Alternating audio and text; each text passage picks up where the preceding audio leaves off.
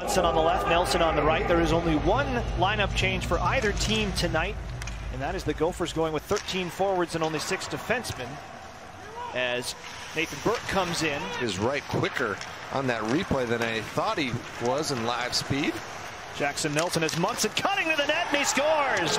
What a beautiful play by Nelson from the blue line in, and Minnesota takes the lead. Jackson Nelson, a guy playing the wing, is in a better position, in my opinion, to contribute to this hockey team with an absolute gem of a pass there to a locker room favorite. Cullen Munson hammers that low on the far side to DeRitter, and first thing I did, Charlie. Tricky rebound there, but the Gophers get away with it. Good collection there by Reedy with his back foot. Now they've got the 2-on-1. Reedy takes the shot and scores.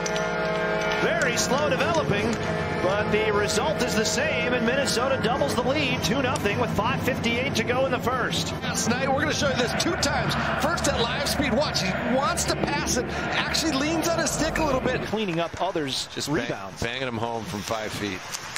You can make a good living that way, and the Gophers get another one. Mike Kester took the shot. His point drought will be over, and it looked like Ben Myers tipped it in. It's 3-0.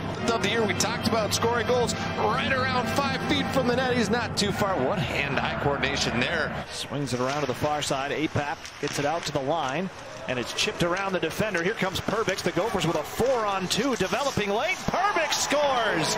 It's 4-0 Minnesota.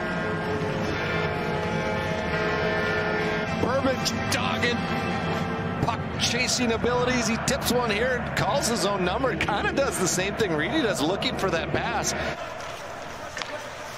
Laughlin with the cross corner dump in. Brodzinski will be the first one on it.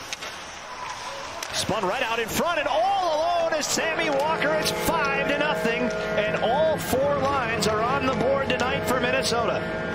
Absolute work of art here.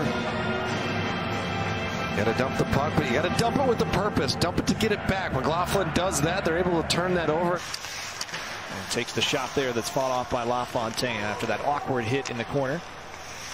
Stevens looking like he's moving all right. And there's an awkward bounce, and it looks like it was tipped in by Estevez, and Michigan State's on the board here late in the second. They weren't giving Michigan State a sniff, but here is a sniff. And Brody Stevens, just like you talked about, back in the game, rolls off the wall.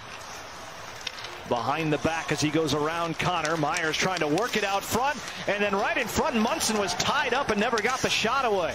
What a play there by Ben Myers. The Gophers will do the double this weekend over Michigan State. 4-2 on Friday night, and an impressive follow-up 5-1 here on Saturday night, Ben. Just a thorough